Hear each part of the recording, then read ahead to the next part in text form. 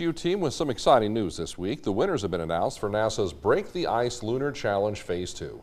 And the SDSU group Space Trajectory received one of the runner-up awards. Now, this means the team is tied for 4th place and is invited to advance in the competition. The contest has been narrowed down to 6 teams. That is of the 75 teams who took part in Phase 1.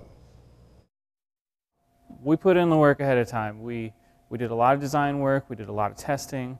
We knew that things were going to go pretty well, and we had our share of challenges during our 15-day testing, but overall, really happy with how it went.